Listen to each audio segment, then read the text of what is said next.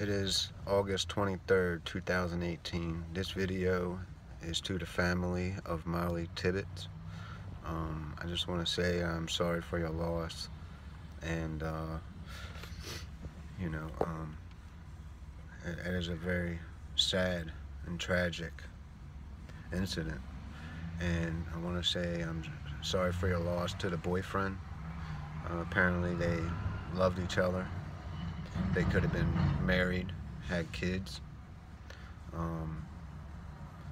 I want to say to the family, again, God rest your daughter's soul.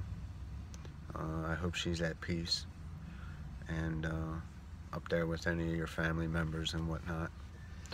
But now is the time for you to get very involved, just like John Walsh did when he got involved with his son's murder many years ago, and he started America's Most Wanted.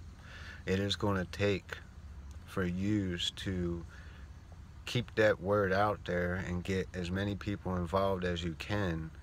So, again, illegals,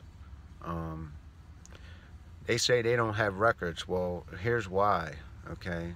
They don't have a legitimate social security number to lodge a record against when in trouble by the court systems, okay? They don't have a legitimate driver's license, although some states all you need is something and they give them out. Why? Because they make money off of it. That's the only reason why. Insurance companies, everything. Your social security number and your driver's license and stuff like that, birth certificate, it is all linked to United States. So, for these illegals to not have records, and they're all so good people, well, look at the Mexican cartel and whatnot, I mean, come on now. Sure, there's probably good ones, just like there's good Americans and bad Americans and all that, but what I'm trying to say is now is the time for you to get involved with these illegals and push for stronger laws and all that. And it may take years, it may take months, whatever, but don't give up. Don't let your daughter's name go in vain. Again, I don't have any kids, but if I did, boy, you don't even want to know.